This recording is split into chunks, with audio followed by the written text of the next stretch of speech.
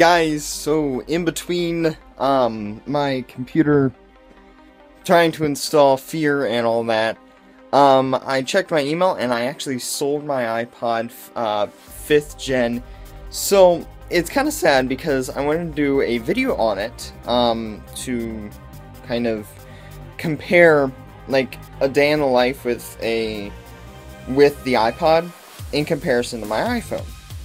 And also, in the case that I sell this, the chance of me being able to get, like, if my iPhone dies, my chance of being able to get another iPhone 5 for $173 is slim to none.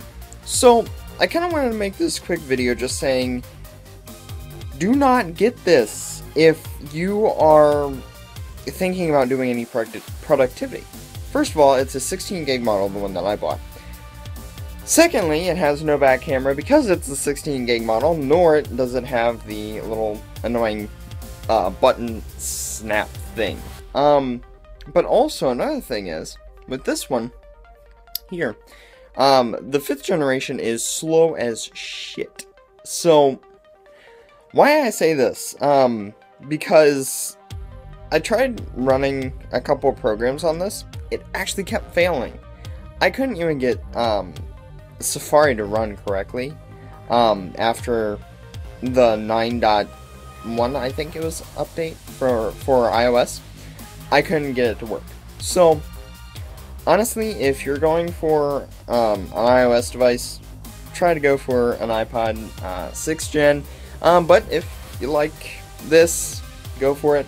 I mean, honestly, if you put it in your hand, this is the, like, even the curved edges, it's the iPhone 6, so, yeah.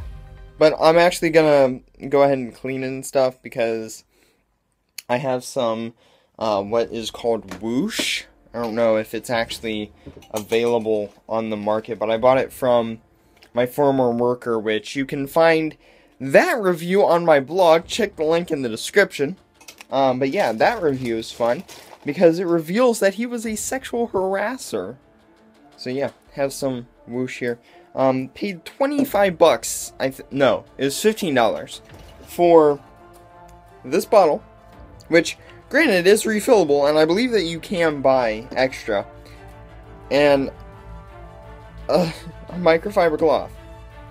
So yeah. So yeah, I'm gonna clean it. I sell a couple things on Amazon because eBay honestly just sucks with their prices. Amazon, there's the free plan that, honestly, if you aren't selling that much like me, it's good to go that way, because you can leave it up for however long you want, and if it doesn't sell, who gives a damn? It's not gonna, like, raise your prices. You don't have to pay every single month. You only pay once you sell the product, and it's a certain percentage. I think it's like 10% of the sale. So honestly, it's not that bad. In comparison to like eBay, where they're charging you $3 just to list it, and then if you sell it, then that's another, I think, up to $200, depending on how much you're selling the product for. So it's like, is it really worth it? The answer is no. So yeah, this is kind of just a random rant video. That honestly, I don't even know when I'm gonna upload it, because I have the whole few weeks scheduled. I may upload this actually as the vlog. So honestly, I don't know what's gonna happen this week.